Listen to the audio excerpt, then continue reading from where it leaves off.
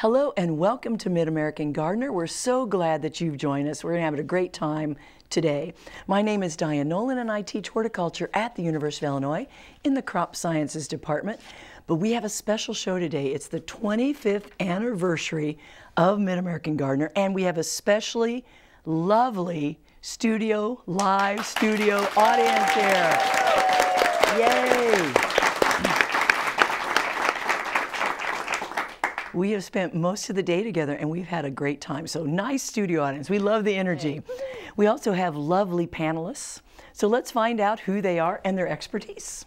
Well, hello this evening. I am Teresa Mears. I am a teacher at Parkland College for horticulture, and I really enjoy propagation and spending time in the greenhouse. So ask away. I'm a John Bodensteiner. I'm a Vermilion County Master Gardener, and if it's green and growing, I probably like it. And I'm Sandy Mason with the University of Illinois Extension, and for 30 years I was a horticulture educator, and now I'm the State Master Gardener Coordinator. And I pretty much like all the green stuff too, but I particularly like native plants, pollinators, all kinds of great stuff. Very good. It's going to be a great show. And now our first question, we're going to go to one of our studio audience members, Pamela. Hi. I've just returned to Urbana after living in California for 47 years. That's the breaking news.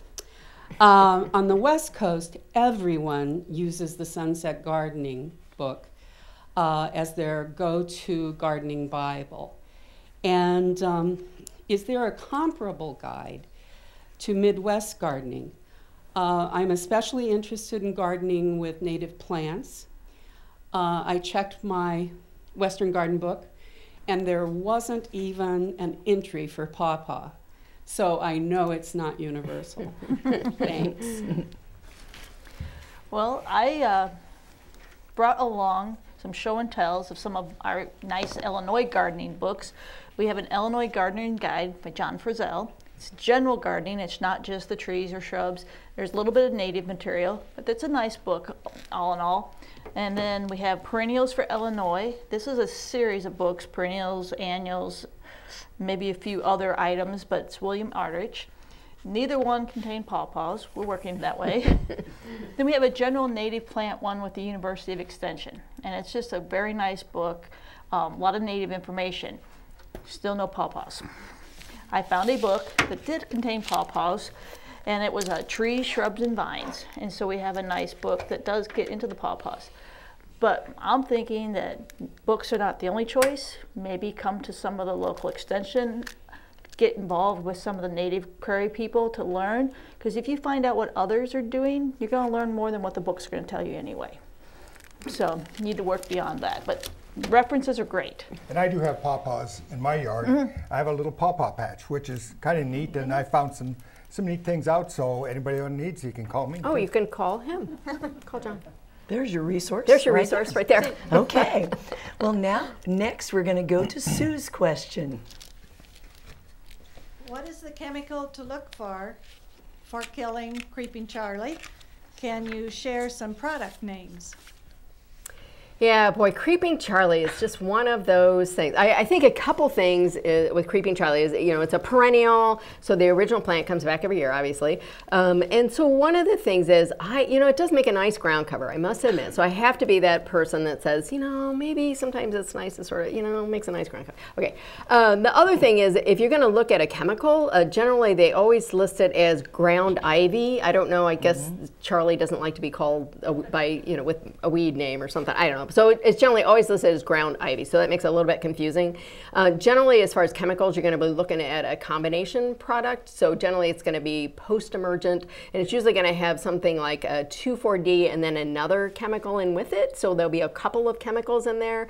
As far as product names, there's a bunch of them out there. Trimac might be one that you might think of that has several chemicals in it. I think the big thing with Creeping Charlie, if you are trying to get rid of it, is just the fact that generally a second application is needed. So always read and follow follow all label directions, and when it tells you to reapply it, or that you can reapply it, then I would reapply it, because generally it's going to take 2 applications. It's just one of those that sometimes takes that. And then also just to realize you may decide, do you want to live with it? You know, it's like the only thing that grows underneath my pine tree, so I kind of like it for that reason. And actually, believe it or not, the bees actually like it. You know, it's in the mint family and the bees like it. So you could put up with it in some areas. I hate it places. in my strawberry patch, and I Yes. hate it in my flower garden areas, but in some areas it actually works out pretty nice. It smells good when you mow it. And it does smell good. It is in the mint family, so Half full and you can't right and you there. can't hardly kill it. I mean, Well, how can you?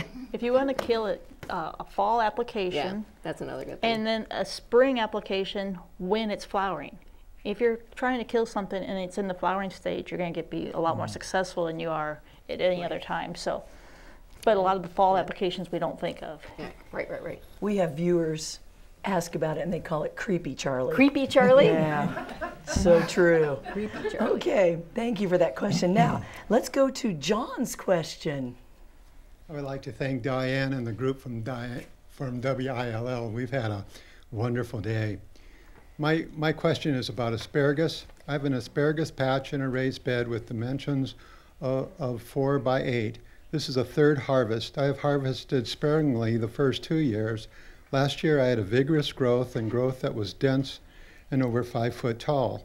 In early winter, when the ground was frozen, I cut the growth to the ground level, mulched with compost, and even added some granular urea for added nitrogen. I was extremely disappointed this year when the growth was anemic. All but one of the roots shot up a few spears, and we were able to harvest enough for a few meals. Did I make a mistake in cultivating the asparagus? Could this be a disease issue? I have not noticed any vole activity. Do you have any suggestions? Okay.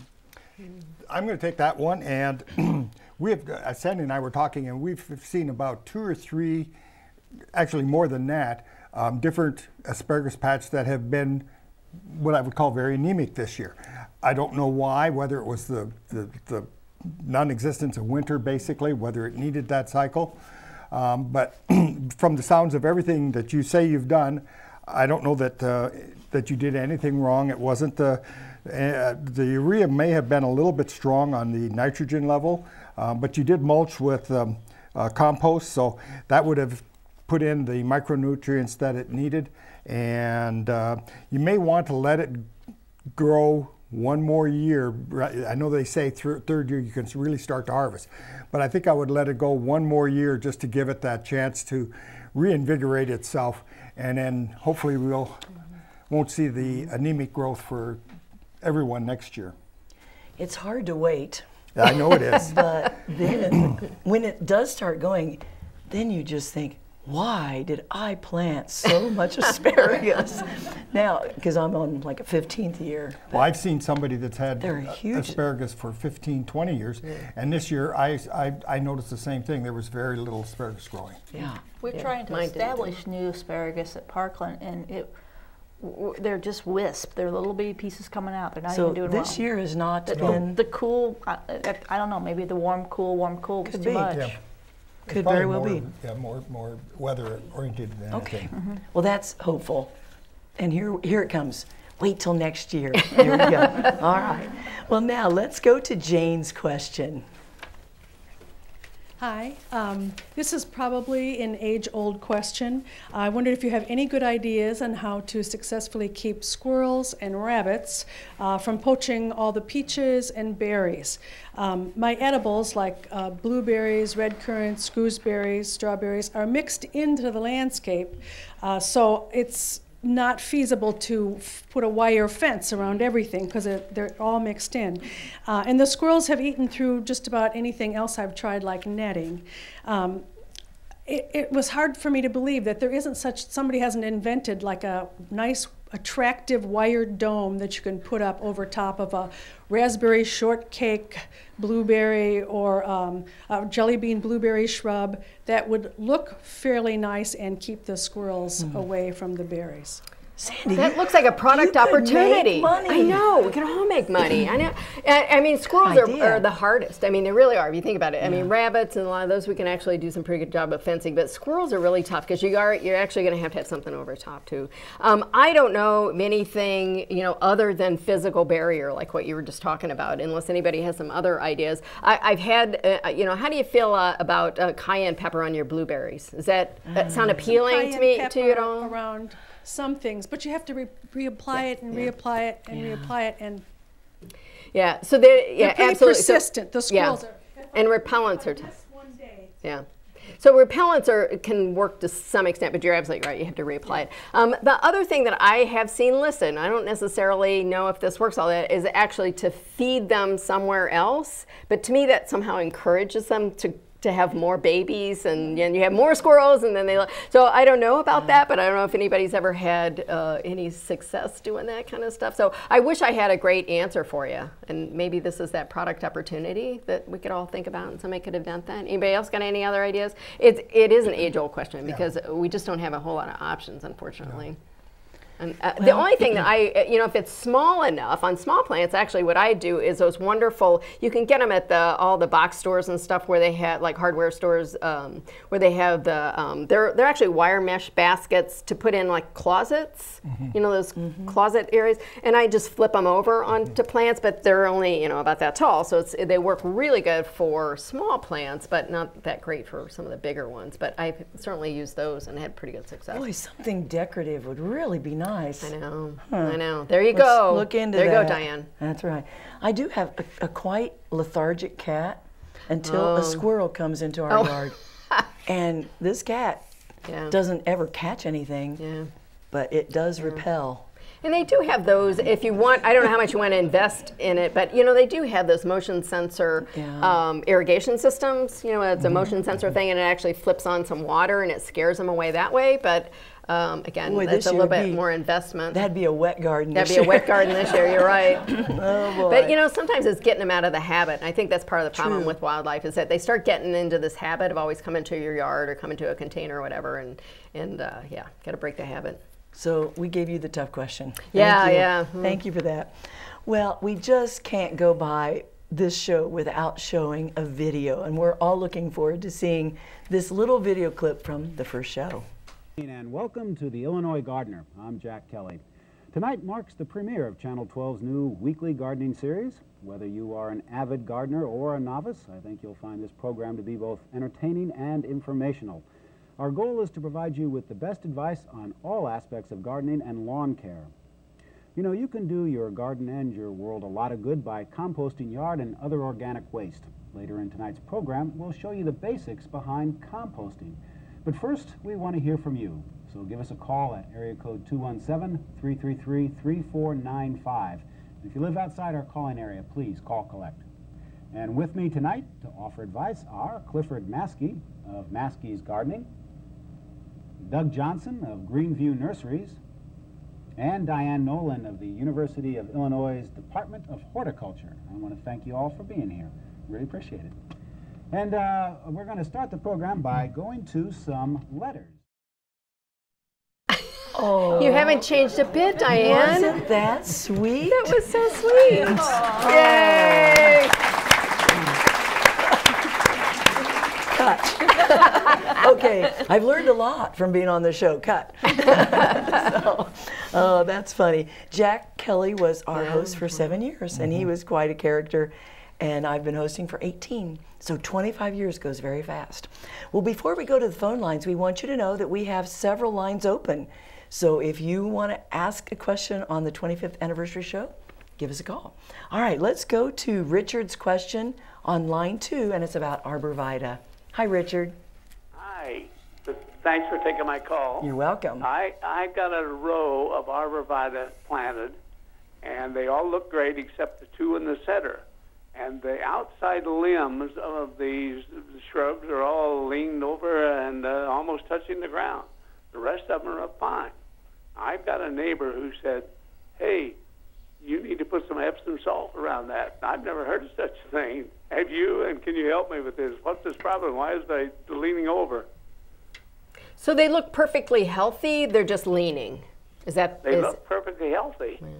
Just the inside limbs are fine, but the outside limbs, just on the two bushes, are leaning over, almost touching the ground.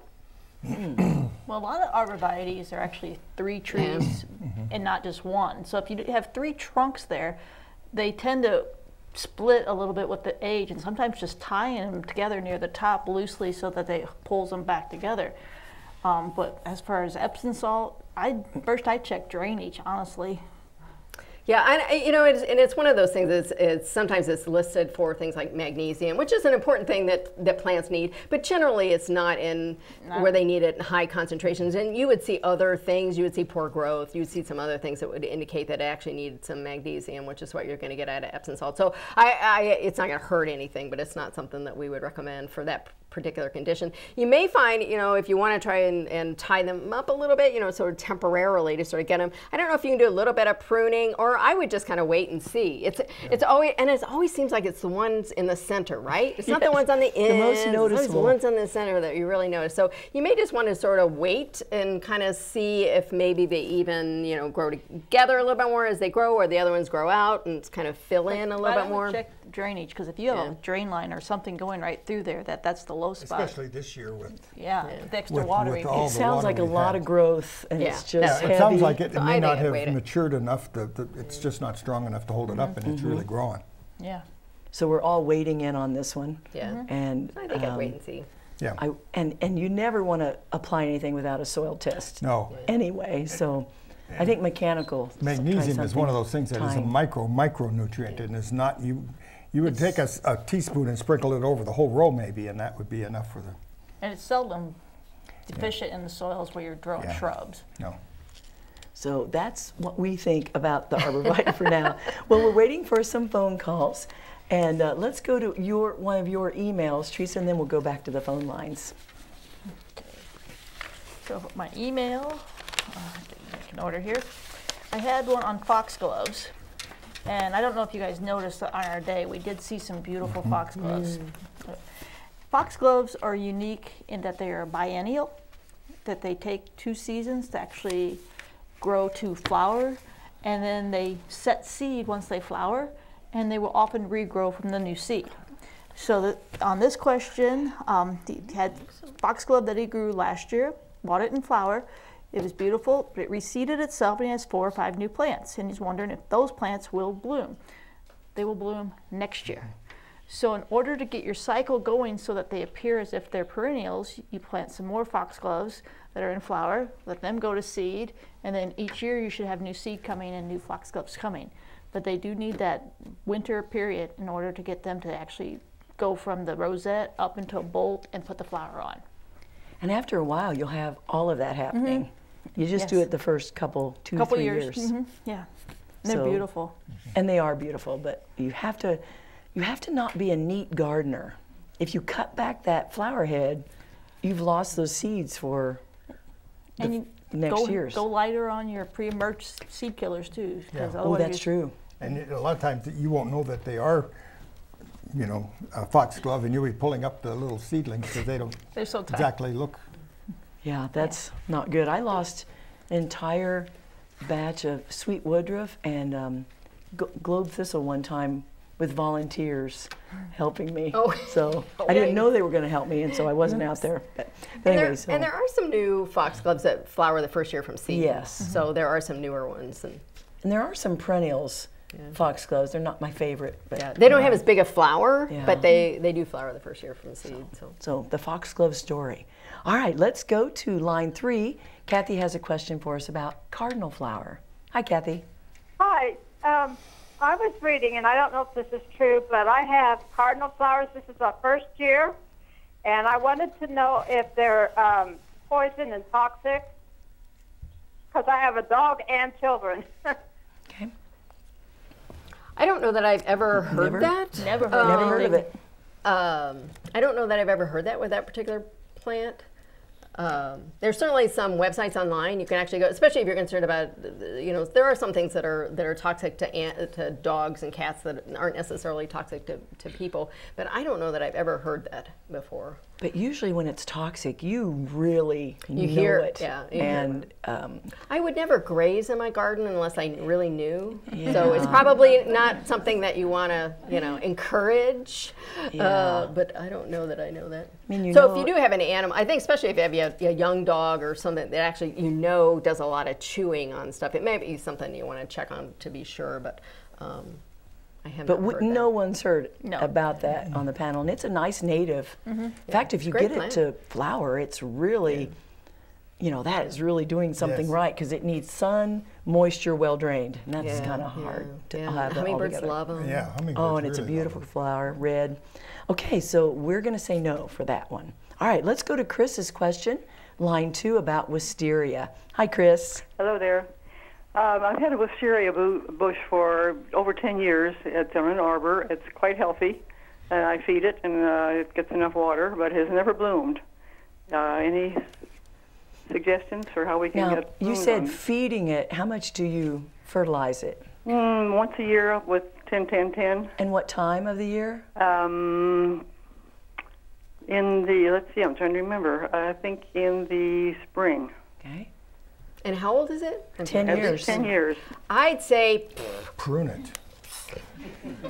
Well, to me, you threaten them. First, you threaten them. And you never fertilize one. And you never fertilize them. mean, You threaten them. But I would, until they're it flowers. wisteria is very precocious in that there are some of the Japanese, Chinese ones that I swear will never bloom. So my feeling is just give it up. Just after 10 years, that's what I ended up doing with mine. I did everything what I thought was right, because you're supposed to prune them like grapes. You do a bunch of pruning. You don't fertilize, all those things. I did everything, and the thing still didn't bloom.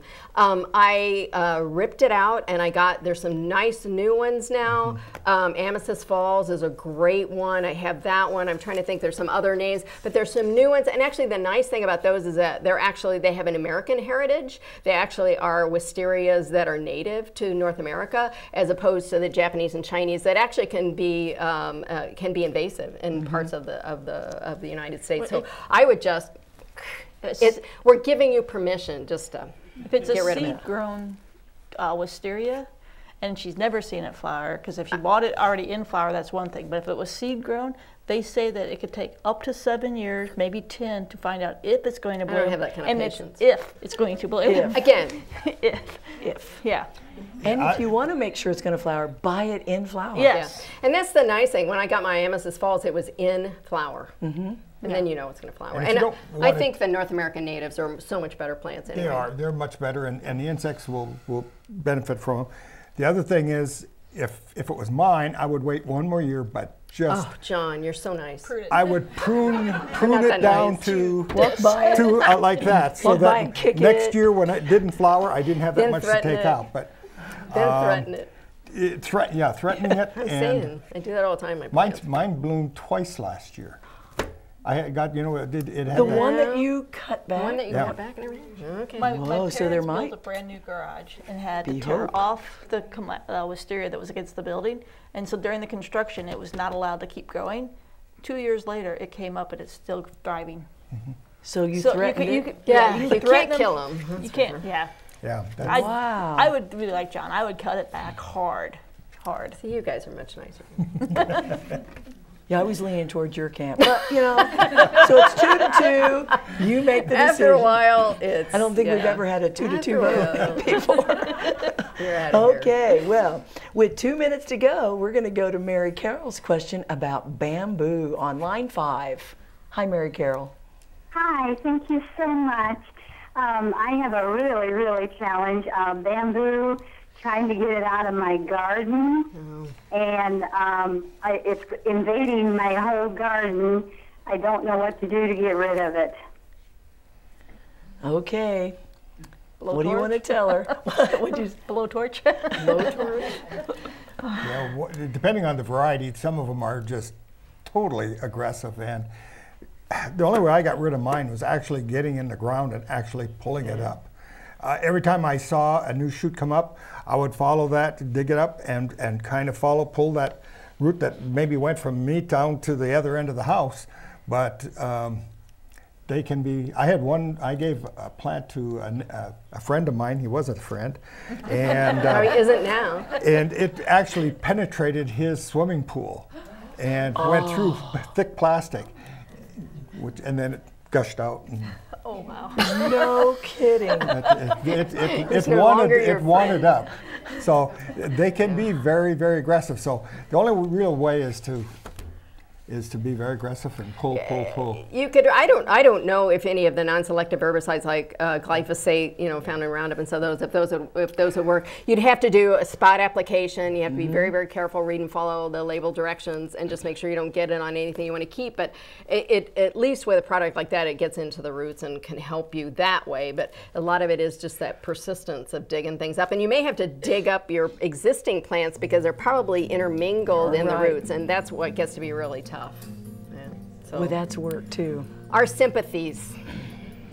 Yeah, and if you know where you've dug it, then don't let it cross that line, because it may, once you dig it, it may keep going. So, oh boy, we feel bad about the bamboo. Well, we want to thank everyone for watching. Thank you, panelists and live audience. We're glad you're here. See you next time. Bye-bye.